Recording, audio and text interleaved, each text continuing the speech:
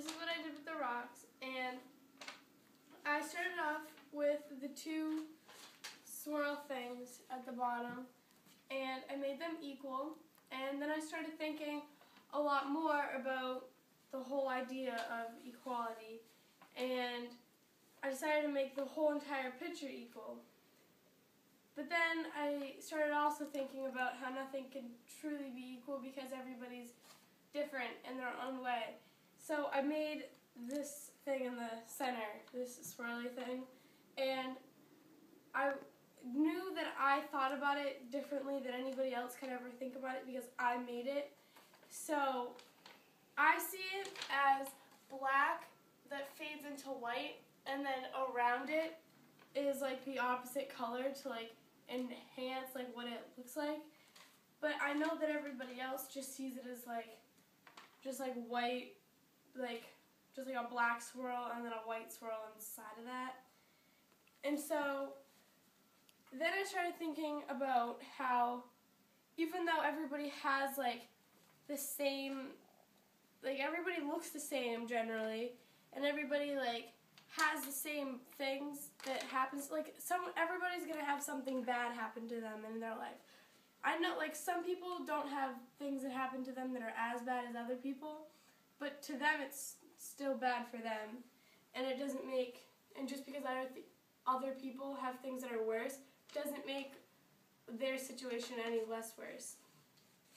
So then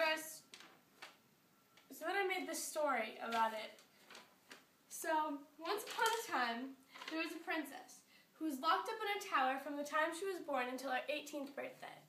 The girl was very intelligent, and she read a lot and had a lot of opinions and unique point of views on nearly every topic. She looked down onto her kingdom every day and saw people, different people from everywhere in the kingdom, and they were all separated into different groups. She couldn't figure out why, though. One day, she looked down onto her beautiful kingdom, which she had ever only seen through her binoculars.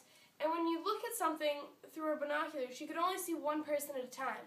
So she saw every single person's unique beauty and how they are. She didn't see them for something bad that they had said before or like something horrible. She just saw them as different people, and every person has their own beauty. So one day, though, she looked down onto this kingdom, and she saw them fighting, and she saw fires and weapons and evil and and they were all arguing and like trying to kill each other, and it was so bad, and she just could not understand why anything would happen like that, because God had given them everything that they needed. They had good farming soil, they had everything, and they should all just be happy in this kingdom. Nothing was wrong.